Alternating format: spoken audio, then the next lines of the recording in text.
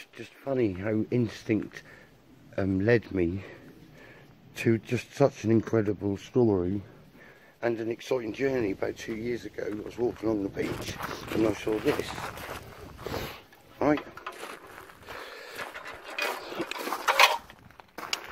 When I saw it, it was sunk in the water, and I thought to myself, you know what, as soon as I see it, I thought, that's not off a boat, that.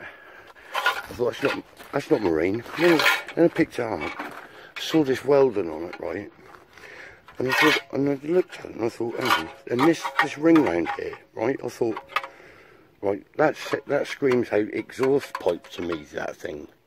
Then I thought to myself, this is some high grade stainless steel, this is, right? I tell you now, right, you could not move that, and that would take some moving, right? Yeah, you'd never move it with, you know, you probably wouldn't even budge it with a hammer, right? It's that heavy duty. I think to myself, hang on a minute, if it's that thick and that heavy duty grade of stainless steel, right, how has it been crushed like that, right?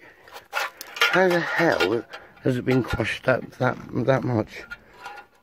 So my instant instinct, right, was this possibly off an aircraft. That is, bizarrely enough, that is the first thing I thought. I thought, an exhaust manifold. Why? First of all, if my thoughts were, if a ship sunk, why would that break like that and be crushed like that? But, you know, it wouldn't happen really on a boat. Boat's not going to go down that fast and heavy, is it? And if it did get crushed, it'd be stuck underneath the boat. So that was my first thought. So I was buzzing just thinking about it, just even thinking about what it might come from. So I got home and I went to see a friend, and I asked him, because they know an aeroplane expert. And after looking at it, he said it definitely looks like airframe of some description. So of course I was excited just to get that. That was almost like a wow, that's nailed. Good that he could say it was airframe, which I thought it was anyway, just for instinct, so he probably felt the same. So he just flung a name out, Mosquito. I started coming home, I started looking at aircraft and the sizes of things, and I just couldn't fit it up on anything. Like, looked at the Spitfires and Mosquitoes, etc. I couldn't fit it with anything.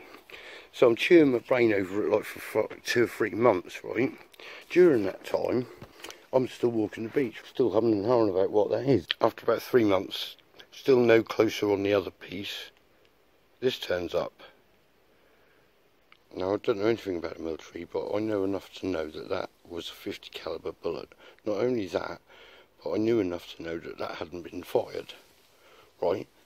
Which opens up a can of worms to me, because I'm thinking, right, that's not a training round, that's a real 50 cal round, right? Obviously, I know the date should be on the end, right? But when I get up and look on the end, on the bottom, it's covered in concretion like that.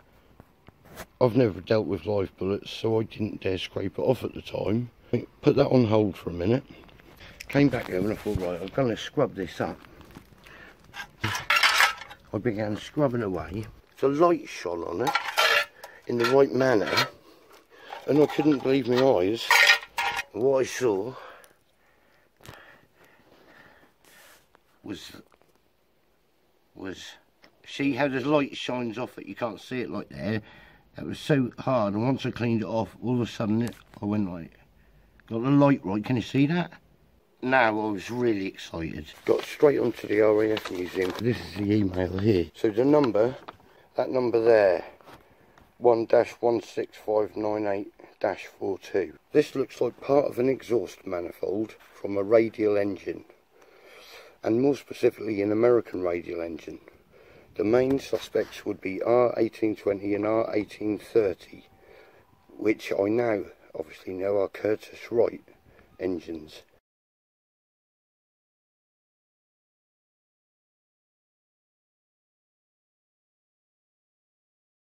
As the exhaust appears to have been aircraft specific to US aircraft, I thought I'd give the B-17 a go.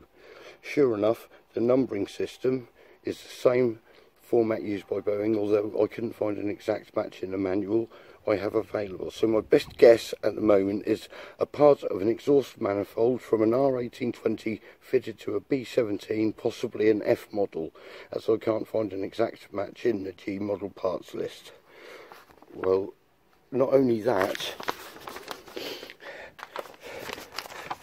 but he sent me the pictures of the parts it was likely to have come from the ring. It's the ring exhaust manifold from the back of a B17, and this is the one he was pointing out to me here. I believe it was we were thinking this part section here. Moves the cover plate only when he's ready to install one of the sections. He builds the ring up from the bottom, starting with the Y section. Then he gets the next section ready by removing the cover plate.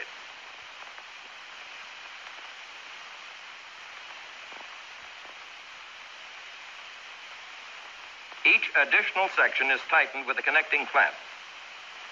This is done before the mounting bolts are drawn tight. I've just found out that, and it's like a eureka in that. It's like I've done it, the investigation is over, but it wasn't, was it? Now I started reading about it. Then I found that. An unfired 50 caliber bullet, the actual bullet. And for a moment I stood there and I took into account that people shot these at each other. I know they shot them at planes, but people used to get shot. It wasn't, you know, lost on me. I really started thinking deep about, like, you know, World War II and everything, and how bad it was. I'm looking into it more and more. Right, a couple of weeks later, I get another one of these turned up, don't I? So I've got two now, haven't I? Right, and look, this other one is cleaner. So I'm looking on the bottom, Lake City Ammunition Plant, 1942. Oh my God, we're really onto something here. So I go back to the other bullet. After handling this one, I get confident, and I managed to get the end of that one off. And that's 1943. I saw this, like Sea Pauling a few years back.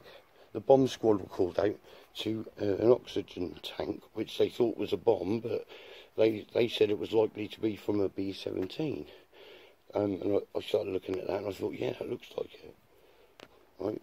So like I'm studying B-17s now, you know, up and down like crazily. Don't forget F model. That's important you remember that. Meanwhile, I get another bullet turn up. And I'm thinking, Jesus, what's going on? Had to really clean this one up. Here we go. 1942. Then another. Where are we? Come on. 1942. That one is Remington Arms Company. So these ammunition were all from different plants. So I'm thinking to myself, no way, start looking at the B-17, they're brimming with Browning machine guns, aren't they? Why would I have live 50 caliber rounds? Because the plane crashed and they hadn't shot them off. Well, why hadn't they shot them off though? That's interesting. I started looking into B-17 crashes, and there's like thousands of them across the North Sea, up and down. I was thinking, yes, it's a minefield, you know. Meanwhile, I found another part. If anyone does know, if they watch this, what that is, because there's no numbers on this. I did run it past one person and they said some kind of control linkage. So then I find a thermostat switch. So the next thing that comes up is interesting. In fact, the funny thing was, right, I pulled this in, right, and I thought there's no way, right, this great big weight is on a plane, because they're supposed to minimise weight, aren't they? Yeah, but look at all the alley bottom on here.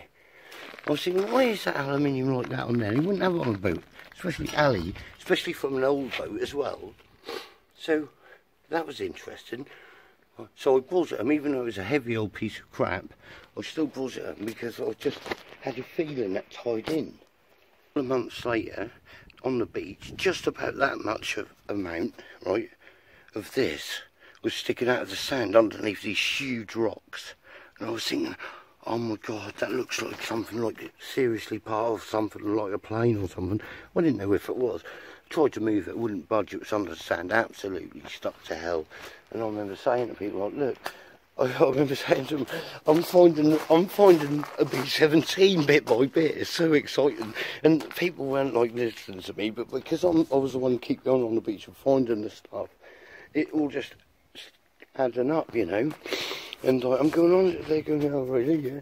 I'm like, no, seriously, I'm finding bits of the same plane. It's not a different plane, I could just sense it. So that disappeared. Next time I was at the beach, that big bit of aluminium, that disappeared, right? So Next thing I found was this.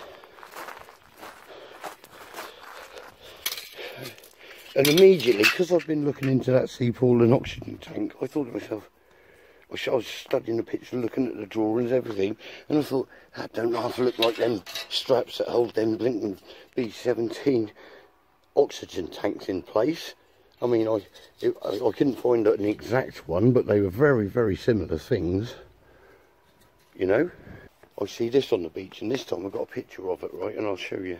So, and it looked like that, right, I tried to move it, right, and that was just way too heavy. I thought, I've got to get this off the beach or I'm going to lose it, aren't I? It's going to go somewhere else, because this is, like, seriously important. So, I couldn't budge it, right. I ended up breaking it apart. I brought home these cross members. That's all I could bring, unfortunately. But I still had part of it, and then I could look at this pattern here, right? And if you go to the drawings, you can see clearly the riveting pattern. Anyway, long story short, a couple of weeks later, I had my other two longitudinal sections roll up on the beach. One was quite light, but the other one was really hard. I had to get home on the car, but I managed to get them home and assemble them here. Right, this was the real clincher for me. Amazing. Not only that, I have about a 10-foot section of it, and now you're going to get a real idea of the size of this thing, right? I mean, that looks big to you, but that is literally just a small part of the tip of the wing main spar from the leading edge. So you can tell the thickness of the wings. This thing was huge. So it's about 101 foot wingspan tip to tip. So from where I am, my part is on there, it's about another 40 foot, 40 or so, to get to the fuselage where it would attach and then go through right down the other end of the other wing. These things are huge, and this would take all the main load bearings. So there you go. I made the full identification after going for all that time, taking my time with all the little parts coming up. It was amazing buzz. The video you see on the screen now, that weight apparently would have been in the wing as an aileron mass balance weight. So I found out what that was. Now, it all started with this bit of stainless steel and ended on a quite insignificant last find, which was a piece of plumbing like this. The difference being that junction in the middle wasn't bronze but aluminium. And when I took it home and I wire brushed it up, I could not believe my eyes. Talk about put the full stop on the end of the sentence. I was aghast with excitement when I read those words embossed into that aluminium. I still get excited talking about this. I want to leave you with this amazing animation now and these genuine sounds of these people in these B-17s. The fear they must have felt, but at the same time the bravery to go through with it and stick at it just astounds me. So if you'd like to hear about the actual plane that all my parts came from and the amazing backstory, then give us a like, let me know in the comments, and if I get enough interest then I'll get that uploaded. Thank you very much for watching, and until next time, over and out.